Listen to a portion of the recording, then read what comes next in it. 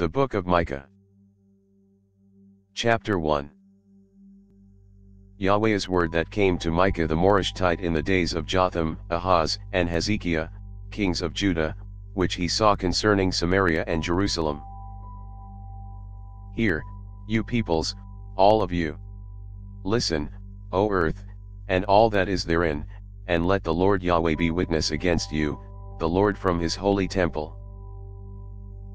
For, behold, Yahweh comes out of his place, and will come down and tread on the high places of the earth. The mountains melt under him, and the valleys split apart, like wax before the fire, like waters that are poured down a steep place.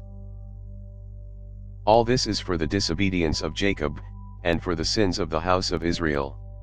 What is the disobedience of Jacob? Isn't it Samaria? And what are the high places of Judah? Aren't they Jerusalem?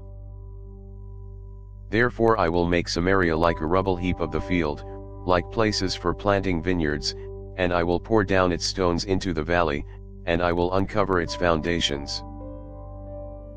All her idols will be beaten to pieces, and all her temple gifts will be burned with fire, and all her images I will destroy, for of the hire of a prostitute has she gathered them, and to the hire of a prostitute shall they return. For this I will lament and wail, I will go stripped and naked, I will howl like the jackals, and moan like the daughters of owls. For her wounds are incurable, for it has come even to Judah. It reaches to the gate of my people, even to Jerusalem. Don't tell it in Gath. Don't weep at all. At Beth Opher I have rolled myself in the dust. Pass on, inhabitant of Shaphir, in nakedness and shame. The inhabitant of Zonan won't come out. The wailing of Beth Ezel will take from you his protection. For the inhabitant of Marot waits anxiously for good, because evil has come down from Yahweh to the gate of Jerusalem. Harness the chariot to the swift steed, inhabitant of Lachish. She was the beginning of sin to the daughter of Zion, for the transgressions of Israel were found in you. Therefore you will give a parting gift to Moresheth Gath.